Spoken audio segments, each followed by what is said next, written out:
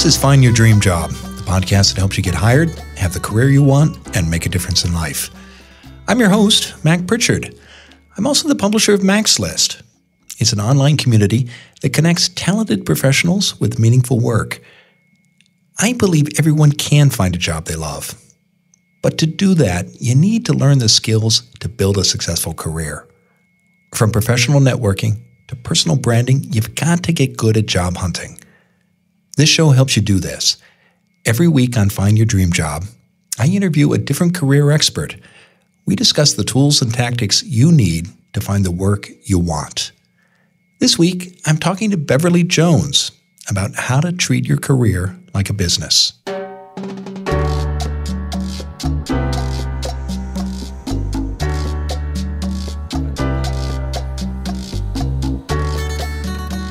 Bev Jones is an expert in helping professionals enhance performance, address career challenges, and continue to grow. In our conversation today, Bev tells me there's no longer a well-trodden path for any career, and a job you thought might last forever may disappear soon.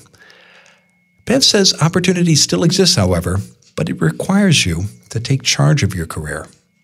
That means you need to stay up to date with technology, learn new ideas, and meet people. Good things happen to those who take these steps, says Bev in our interview. And in her career coaching work, Bev has found that one skill is always useful, no matter what your job. She shares her secret weapon later in the show. Want to learn more? Listen in now at the Mac's List studio as I interview Bev Jones about why you need to treat your career like a business.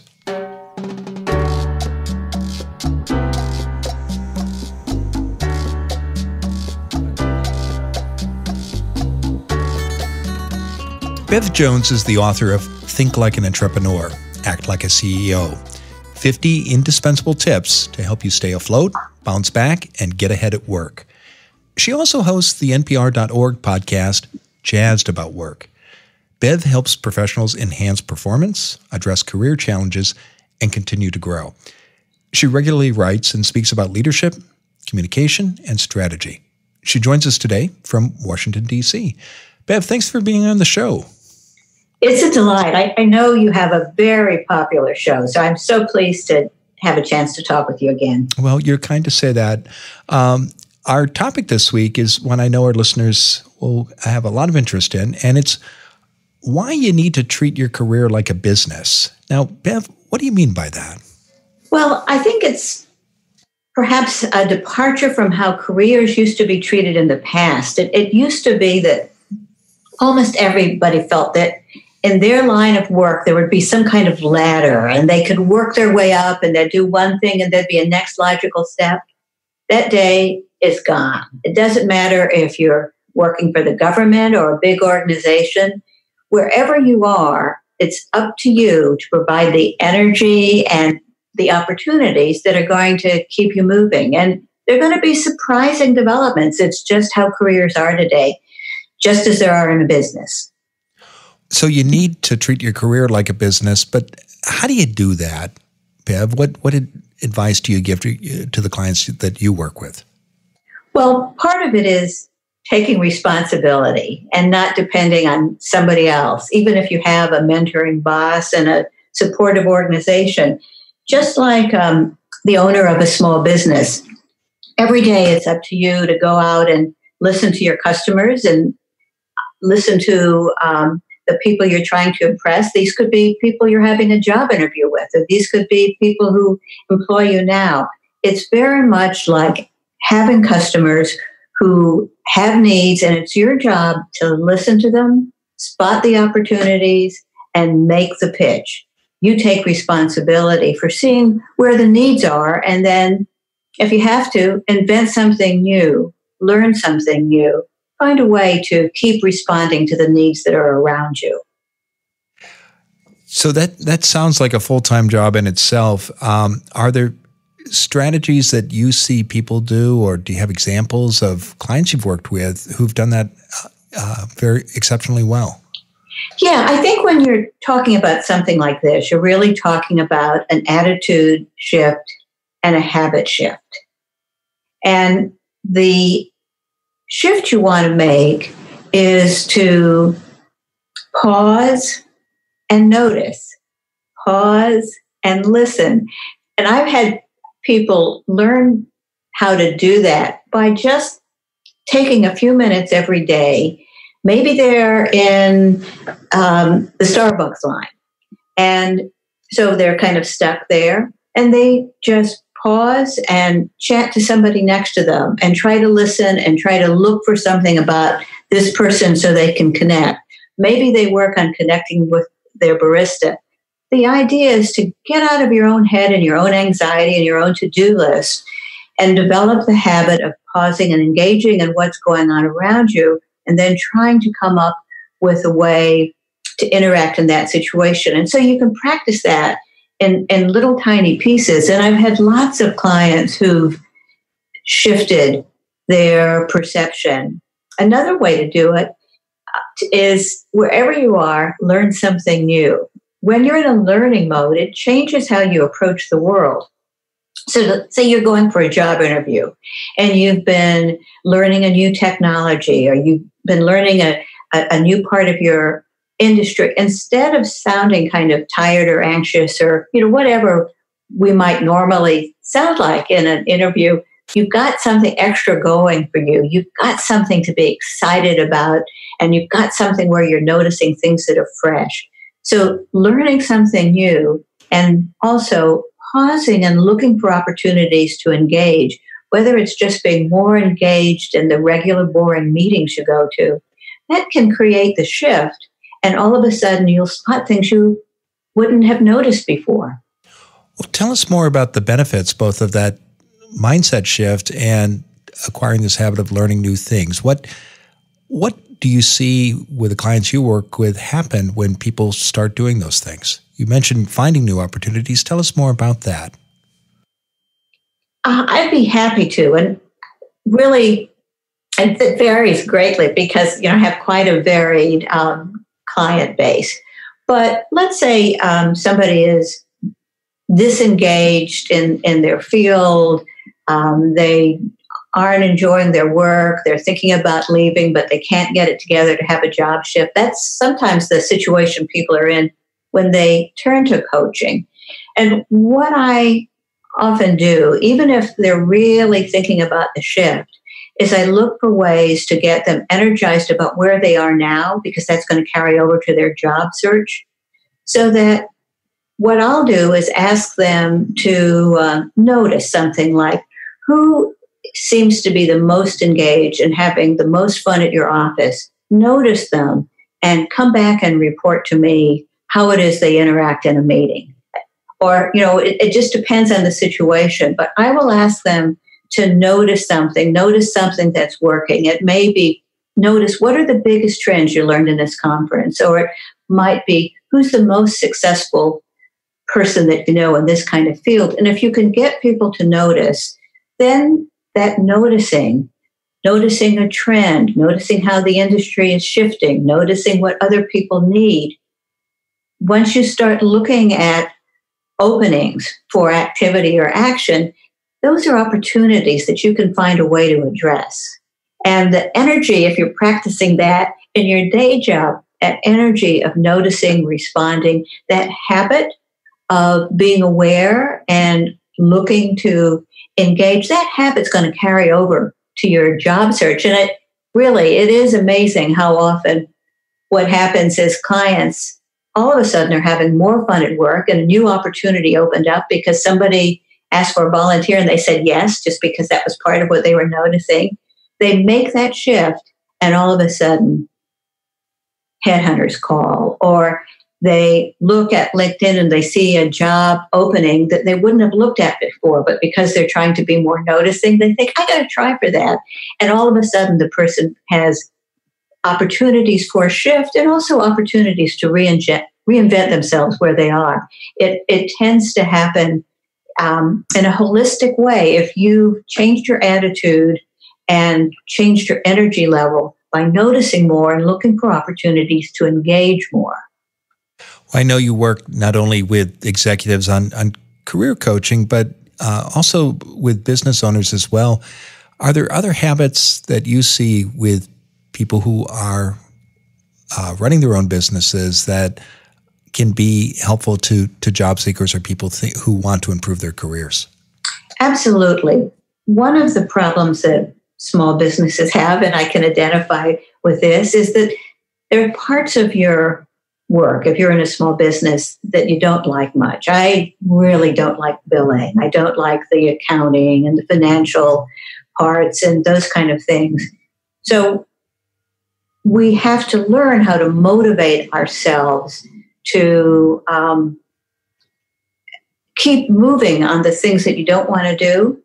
And one of the ways I work with people is first to have them schedule it on their calendar in small blocks and to keep up a pace of small things, of these things they might be putting off.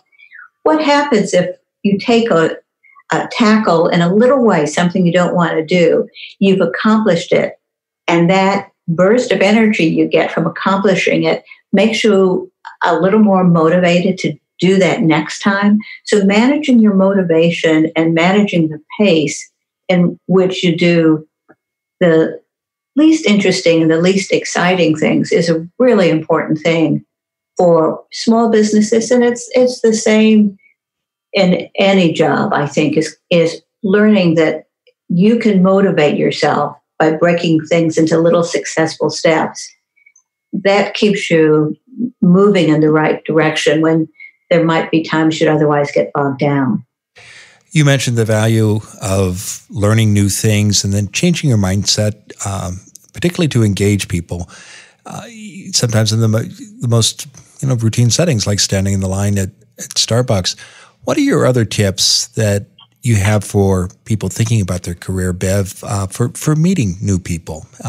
What's your advice there? Well, first of all, I know from listening to you, Mac, that you are a proponent of networking, and I totally agree with you. If people have trouble getting started, what I find sometimes is it's helpful for them to visualize their current network and their potential network and see how much opportunity there is with people that they're loosely connected with. And the way I think of it is that your network is like a series of concentric circles kind of spreading out around you. And as you get further out in the circles, the connections become less, but those can be the vital ones. So for me, I think my husband and I and a few people are in the center circle, and the next circle are friends we know pretty well. And then further out, maybe business colleagues. As you get to the later circles, there are people you're connected with and you might not even know it yet. They're the people you went to school with, or maybe they're just alumni of the same college as you went to, or they're people who live near you, or they're people who work in the same field and belong to the same organizations. Anytime there's a loose connection like this, that gives you a starting point for building a relationship, whether it's through LinkedIn, like a lot of people are doing now that I already mentioned, or whether it is being more comfortable at an industry cocktail party because you have an opening line.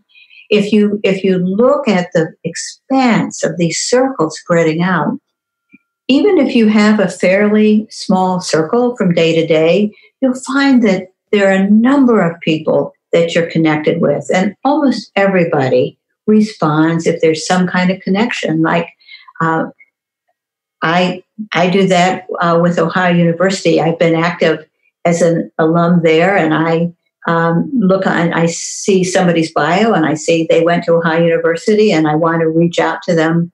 Maybe it's for my podcast, or maybe it's I want to help somebody make a connection, and maybe I'll look for somebody who was in the same college, or whatever it is. I use the Ohio University calling card, and I very seldom am turned down, and I always respond to people who do that with me. Well, I love the mental map image that you've painted there, Bev, about networks and with you and your husband at the center of it, and your points about tapping into all the different communities that we're part of. I want to talk more about that after the break.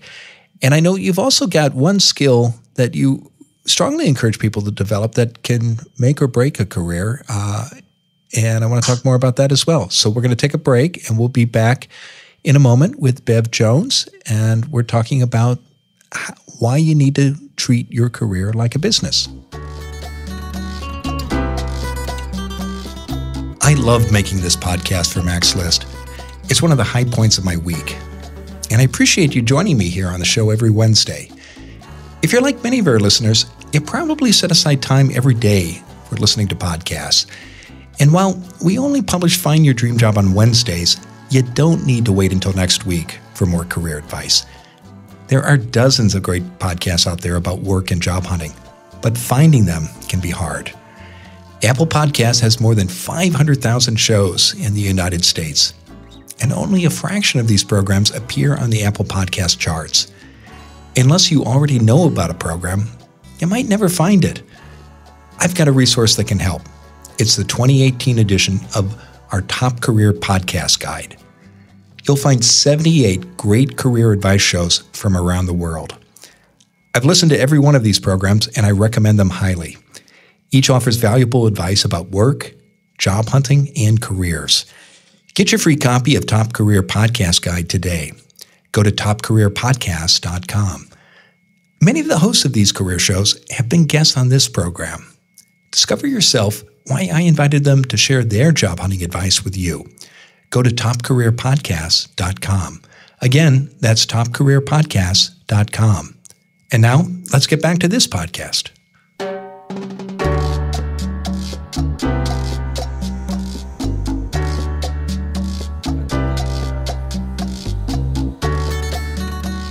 We're back in the Max List studio. I'm talking with Bev Jones. She's the author of Think Like an Entrepreneur, Act Like a CEO. She also hosts the NPR.org podcast, Jazzed About Work, and she's joining us today from Washington, D.C. Now, Bev, before the break, we were talking about relationships and networking, and I want to talk a little bit more about the how there. Because as you point out, we're all at the center of these great networks of people. Often we don't know how to leverage and serve our networks as well as we might. Can you give us some of your best tips about how to tap into those relationships, but also how to be of service to others? Well, one tip that I think allows you to do both of those things is working on your listening skills. I mentioned that earlier in another context, but listening is really, I think it's a great leadership superpower that sometimes we're tempted to take for granted, or sometimes we even teach ourselves to not listen.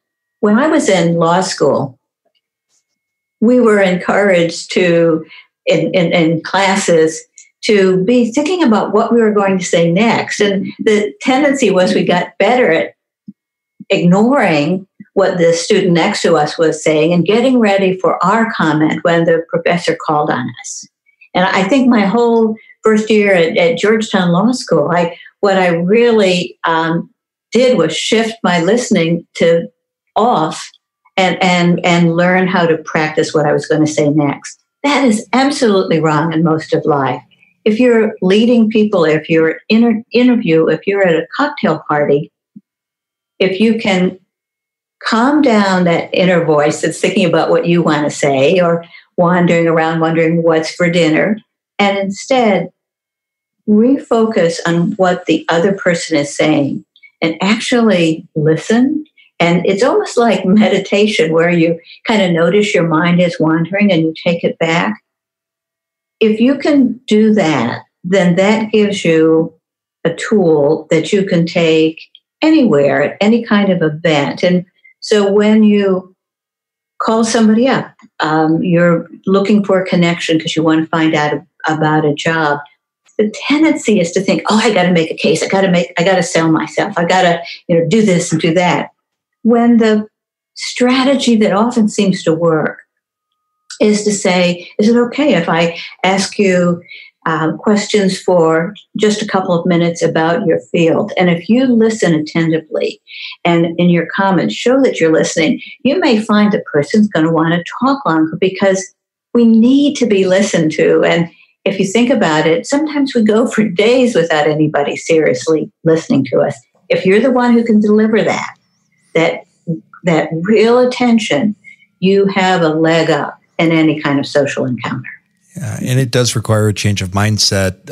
In my 30s, I went to graduate school at Harvard's Kennedy School of Government. We used the case study method, and everyone focused on getting what we called airtime, getting the attention of the professor and trying to speak as much as possible during those classes. And you can imagine, and I'm sure you had this experience in your law school as well, you get all these competitive people together in one room scrambling for airtime. It was hard sometimes to get a word in edgewise, but to your point, people really weren't good listeners. And I've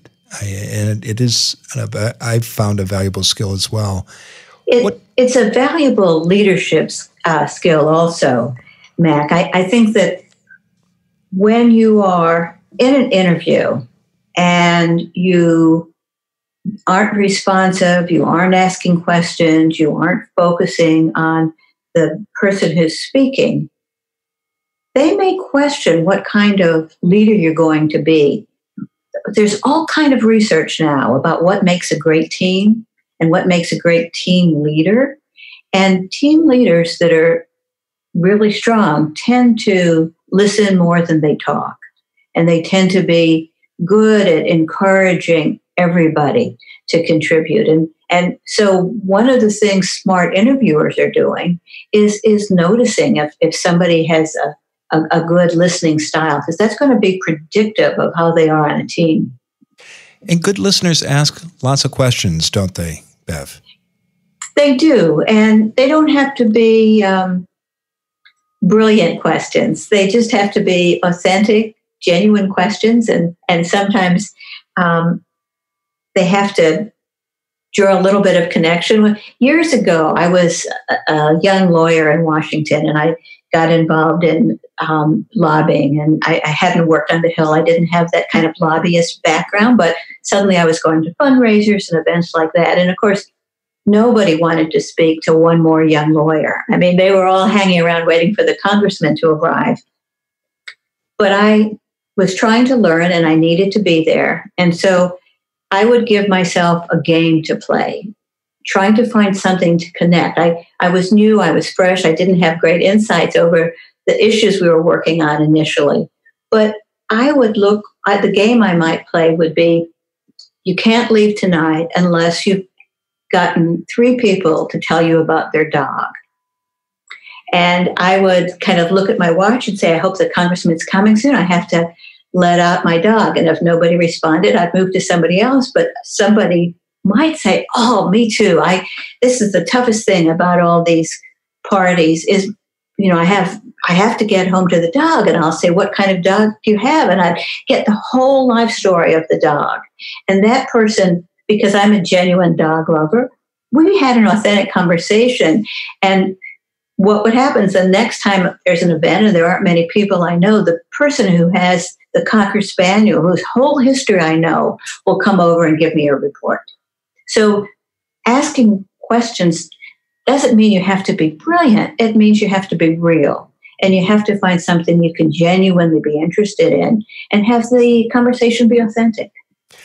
I think every pet owner who's listening is going to identify with that story. And today, of course, people will bring out their phones and show you pictures of their dogs. Yes. And I was at a conference last week where somebody I don't know particularly well, but the subject of dogs came up. I have one too. And we spent 15 or 20 minutes talking about our respective dogs.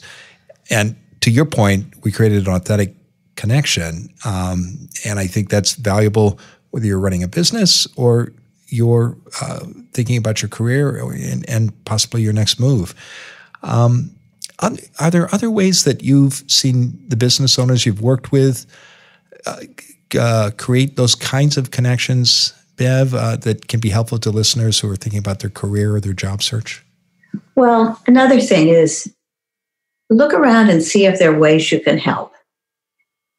when people are starting to try to consciously network, sometimes they are in it because they need help, and they can become a nuisance because they ask everybody for help, or they're handing out their card, or they're linking up in some way. One really good technique is to look around no matter where you are and see if you can do your bit. If you're at an event and there are people who are standing alone and looking awkward, you can help by introducing yourself. And even if you're awkward, they're going to be so grateful that you're talking to them. If somebody needs to help pick up the coffee cups, if somebody is asked to volunteer for the next meeting, if you look for opportunities to help, that always gives you an entree, and it demonstrates, I think, your open spirit, and it is a very useful technique at the same time. In the context of networking, the great networkers are always looking to connect one person to another, saying, oh, you're so interested in this. I've got to introduce you to my friend Joe. He'd be interested in too. And, I think there's some things you guys could talk about. There are many opportunities to be helpful, whether it's finding invitations or pointing out opportunities. If you help other people build their networks, it'll build yours. Now, I know many of the business owners you work with, it's a hard job, even though they're the owner. With any business has its ups and downs, getting customers, losing customers, finding great people. What lessons have you seen from working with business owners who've struggled with those ups and downs that could be of help to job seekers? Because job hunting is hard too, isn't it, Bev, with lots of ups and downs? It is. And what I say sometimes is it's a kind of a numbers game, and what you want to do is play all long shots. If you realize that you don't have to make every sale, you don't have to win every prize, you don't have to come out ahead in every job search, because there are a lot of reasons why something might not be the right fit. But what you have to do is try enough times. If you recognize that maybe it's going to take 10 calls to make a sale, and you've had 8 without any good results, what you're doing is you are learning, you're putting in the time, and you're building up the numbers. And sooner or later, the numbers always start turning up wins. It's very often a numbers game. There are going to be some failures to get to the win, and that's always the case. If you're in sales, and often in life, you don't win every time. Well, terrific advice, Bev. Now, tell us, what's next for you?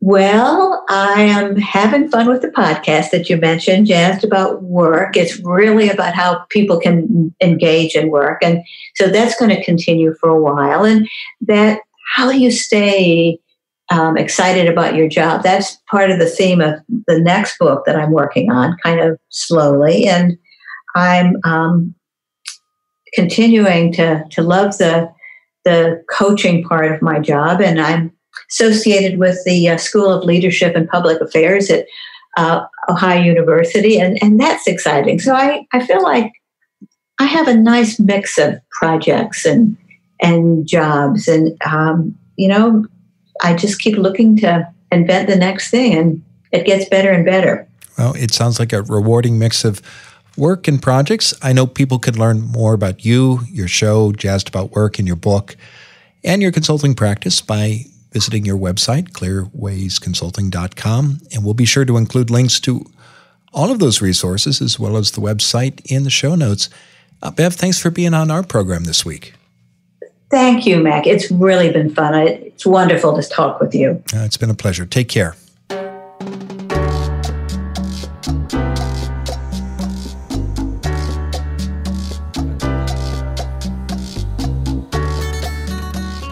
One of the images I took away from that conversation was this mental map, this picture that Bev drew of networks with herself and her husband at the center and all the relationships that she has, both personally and professionally. And I think that's a good picture to have, because often I meet people who say, I don't have any contacts. And of course, we all have contacts. And I think what's really often the challenge is people don't know how to connect with those contacts. I thought Bev had terrific advice about how you could do that. So I was really impressed by that. And Bev, like me, is a podcast host, and she's one of dozens of career podcast hosts I've met in the last 3 years who have wonderful advice that you can use to move ahead in your career and find your next job. That's why we published our annual guide, Top Career Podcasts. And Bev is in there along with 77 other great shows. I hope you'll consider downloading it today, because if you're like me, you may be a podcast addict, and we're only on the air every Wednesday. So if you need good information for the other 6 days of the week, there are terrific shows out there that offer it. Go to topcareerpodcast.com. Again, that URL is topcareerpodcast.com. And join us next Wednesday when our special guest will be Joel Quass. He'll explain why you need to think like a hiring manager. Until next time, thanks for letting us help you find your dream job.